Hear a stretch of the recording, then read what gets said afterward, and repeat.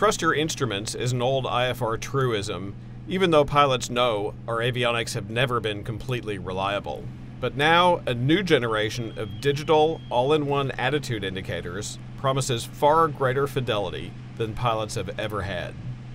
The AOPA Extra 300L, donated by Bruce Williams, recently had its panel upgraded at Southeast Aero, and the new Garmin GI 275s can stay oriented throughout 360 degrees of pitch and roll. To put them to the test, we papered over the airplane's front canopy so that the front seat pilot had no view of the outside world at all.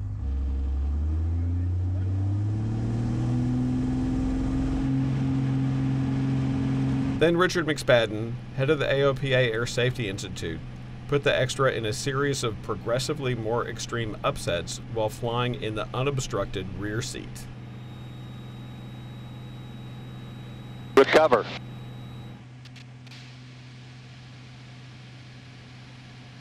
So are you finding that difficult at all to just go entirely on the attitude? No, it feels quite natural. Pretty natural? Okay. All right, Dave, recover.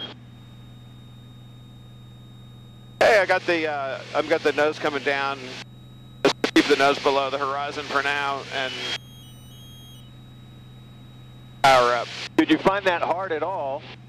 Just doing it on that was pretty extreme attitude. No, I mean it's actually kind of cheating because this GI 275, it draws me a picture. It's got arrows, it's got arrows for the pointing toward the recovery. Nice.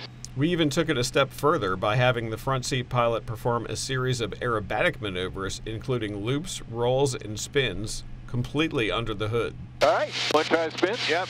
All right, your airplane. All right, here we go. I'm just going to raise the nose, reduce the power. IMC spin recovery. Seldom taught.